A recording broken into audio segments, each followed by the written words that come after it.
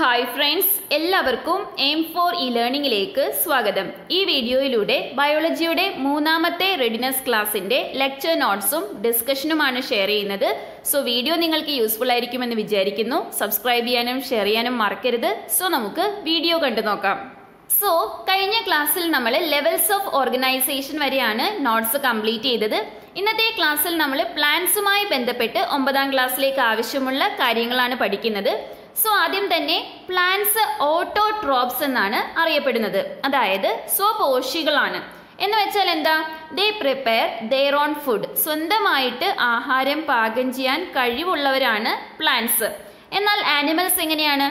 They are heterotrophs, അതായത് പരപോഷികളാണ്. ദേ depend on other plants and animals for food.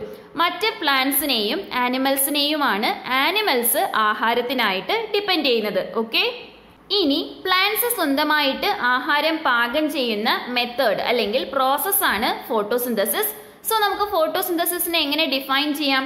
The process by which plants use sunlight, water, minerals and carbon dioxide to create oxygen and energy in the form of glucose is called photosynthesis. അതായത് sunlight, water, minerals, carbon dioxide എന്നിവയുടെ സഹായത്തോടു കൂടി ഓക്സിജനെ release ചെയ്യുകയും energy, ഗ്ലൂക്കോസിന്റെ രൂപത്തിലുള്ള energy നിർമ്മിക്കുകയും ചെയ്യുന്ന പ്രോസസ്സാണ് photosynthesis. അതായത് കാർബൺ ഡയോക്സൈഡും വാട്ടറും കൂടി റിയാക്ട് ചെയ്യുമ്പോഴാണ്, സൺലൈറ്റിന്റെ പ്രസൻസിൽ റിയാക്ട് ചെയ്യുമ്പോഴാണ് ഗ്ലൂക്കോസ് എന്ന എനർജി ഫോം ഉണ്ടാവുന്നത്. അതേപോലെ തന്നെ ഓക്സിജൻ ഗ്യാസ് റിലീസ് ആവുന്നതും. മനസ്സിലായല്ലോ? സോ നമ്മൾ പറഞ്ഞു ഫോട്ടോസിന്തസിസിന്റെ ഭാഗമായിട്ട് പ്ലാന്റ്സ് പ്രൊഡ്യൂസ് ചെയ്യുന്ന എനർജി ഫോം ആണ് glucose. Glucose produced by plants during photosynthesis is a source of energy and animals mostly depend on these glucose for food. So animals plants produce ചെയ്ത് വെച്ചിരിക്കുന്ന ഈ ഗ്ലൂക്കോസിനെയാണ് ആഹാരത്തിനായിട്ട് depend ചെയ്യുന്നത്. എന്നാൽ ആനിമൽസ് ഈ glucose എങ്ങനെ absorb ചെയ്യുന്നത്? Animals absorb the glucose produced by plants through digestion and respiration. Digestion പ്രോസസ്സിലൂടെയും respiration പ്രോസസ്സിലൂടെയുമാണ് animals plants ഉണ്ടാക്കി വെച്ചിരിക്കുന്ന ഈ ഗ്ലൂക്കോസിനെ അബ്സോർബ് ചെയ്യുന്നത്. പ്ലാന്റ്സിനെ നമുക്ക് പ്രൊഡ്യൂസേഴ്സ് എന്ന് വിളിക്കാം, അല്ലേ? എന്തുകൊണ്ടാണ്? ദേ prepare the food for living world. മൊത്തം ലിവിംഗ് വേൾഡിന് വേണ്ടി സ്വന്തമായിട്ട് ആഹാരം പാകം ചെയ്യുന്ന ഓർഗാനിസംസ് ആണ് പ്ലാന്റ്സ്. അതുകൊണ്ടാണ് അവരെ പ്രൊഡ്യൂസേഴ്സ് എന്ന് വിളിക്കുന്നത്. ഇനി the pigment chlorophyll present in plants help them to absorb sunlight and utilize it to prepare food. നമുക്കറിയാം ഫോട്ടോസിന്തസിസ് നടക്കണമെങ്കിൽ സൺലൈറ്റ് വേണം, അല്ലേ? സോ ഈ സൺലൈറ്റിനെ അബ്സോർബ് ചെയ്യാൻ പ്ലാന്റ്സിനെ സഹായിക്കുന്ന പിഗ്മെന്റ് ആണ് chlorophyll. Chloroplast is A cell organelle in which chlorophyll molecules R present. ഈ chlorophyll molecules എവിടെയാണ് കാണപ്പെടുന്നത്? പ്ലാന്റ് സെല്ലിലുള്ള ക്ലോറോപ്ലാസ്റ്റ് എന്ന ഓർഗനിലാണ് ക്ലോറോഫിൽ മോളിക്യൂൾസ് കാണപ്പെടുന്നത്. മനസ്സിലായല്ലോ? ഇനി ഒരു പ്ലാന്റ് സെല്ലിന്റെ മറ്റൊരു പ്രത്യേകതയാണ് പ്ലാസ്റ്റിഡ്സ് അല്ലെങ്കിൽ ജൈവകണങ്ങൾ. എന്താണ് പ്ലാസ്റ്റിഡ്സ് എന്ന് പറയുന്നത്? Plastids R A group of cell organelles in plants responsible for photosynthesis, food storage and pigments. പ്ലാന്റ്സിൽ കാണപ്പെടുന്ന ഒരു ഗ്രൂപ്പ് ഓഫ് സെൽ ഓർഗനൽസ് ആണ് പ്ലാസ്റ്റിഡ്സ്. അവരുടെ ധർമ്മം എന്താണ്? ഫോട്ടോസിന്തസിസിൽ ഹെൽപ്പ് ചെയ്യുക, അതേപോലെ ഫുഡ് സ്റ്റോറേജിന് ഹെൽപ്പ് ചെയ്യുക, പിന്നെ പലതരത്തിലുള്ള പിഗ്മെന്റ്സ് കൊടുക്കുന്നു. ഓക്കെ, സോ പ്ലാസ്റ്റിഡ്സ് എന്ന് പറയുന്നത് പ്ലാന്റ്സിൽ കാണപ്പെടുന്ന ഒരു ഗ്രൂപ്പ് ഓഫ് സെൽ ഓർഗനൽസ് ആണ്. ഓക്കെ, ഇനി ഈ പ്ലാസ്റ്റിഡ്സ് 3 തരത്തിലുണ്ട്. ഒന്ന് ക്രോമോപ്ലാസ്റ്റ് അല്ലെങ്കിൽ വർണ്ണഗണമാണ്. പലതരത്തിലുള്ള പിഗ്മെന്റ്സ് ക്രോമോപ്ലാസ്റ്റിലുണ്ട്. ഇനി അടുത്തത് ക്ലോറോപ്ലാസ്റ്റ് അല്ലെങ്കിൽ ഹരിതഗണമാണ്. ഗ്രീൻ പിഗ്മെന്റ് ആയിട്ടുള്ള ക്ലോറോഫിൽ ആണ് ക്രോമോപ്ലാസ്റ്റിൽ അടങ്ങിയിരിക്കുന്നത്. ലാസ്റ്റ് വൺ ല്യൂക്കോപ്ലാസ്റ്റ് അല്ലെങ്കിൽ ശ്വേതഗണമാണ്. പ്രത്യേകിച്ചൊരു നിറമൊന്നും ല്യൂക്കോപ്ലാസ്റ്റിന് ഇല്ല. ഇനി നമ്മൾ പറഞ്ഞു ക്രോമോപ്ലാസ്റ്റില് വേരിയസ് പിഗ്മെന്റ്സ് ഉണ്ടെന്നല്ലേ.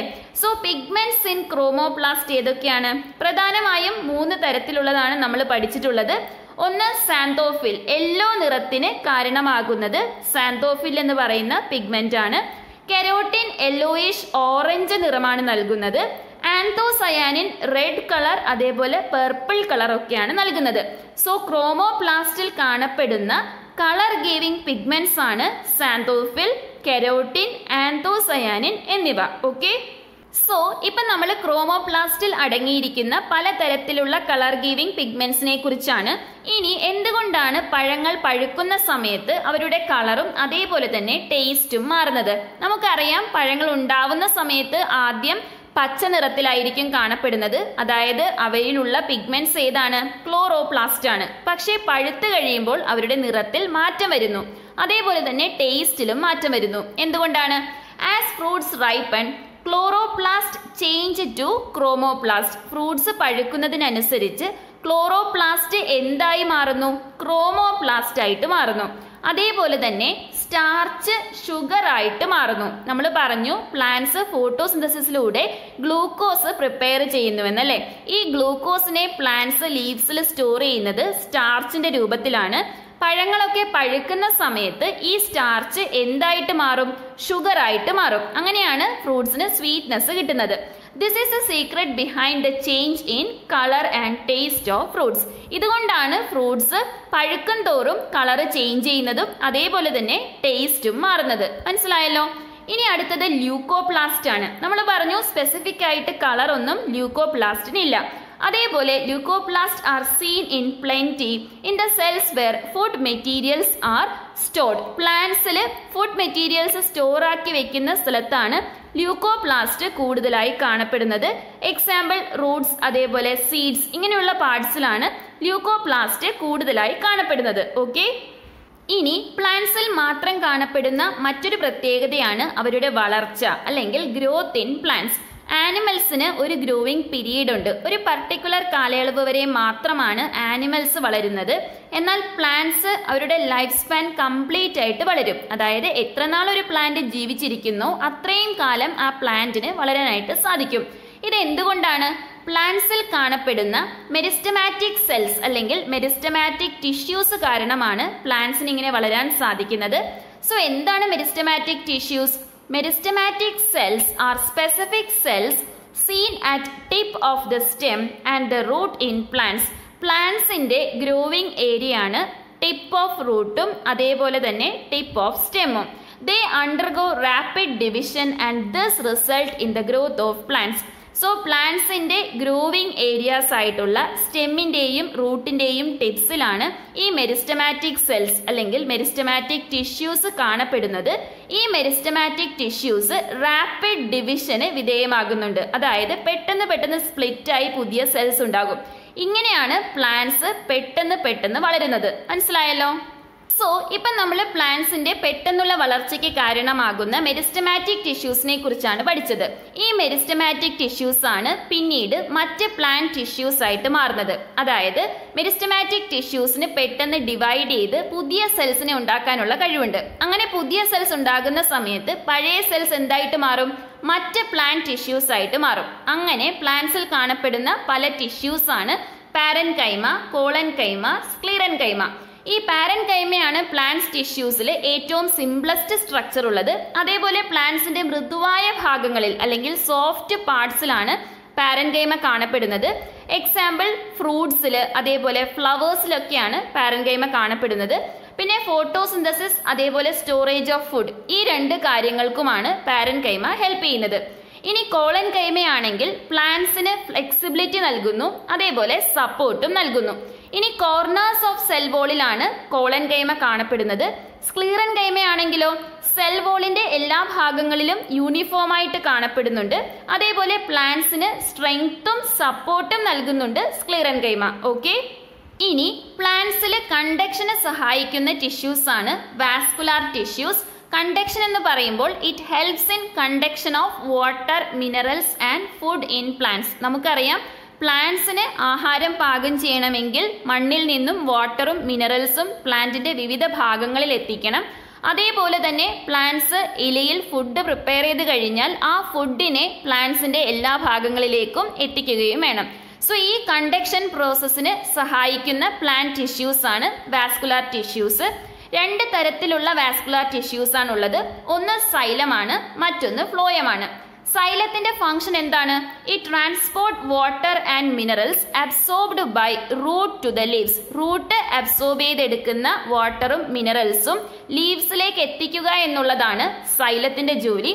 ഫ്ലോയം ആണെങ്കിലോ it transports food synthesised in leaves to various parts of the plant body. അതായത് ലീവ്സിൽ പാകം ചെയ്തിരിക്കുന്ന ഫുഡിനെ പ്ലാന്റിന്റെ മറ്റ് ഭാഗങ്ങളിലേക്ക് എത്തിക്കുന്ന ദൗത്യമാണ് ആർക്കുള്ളത്?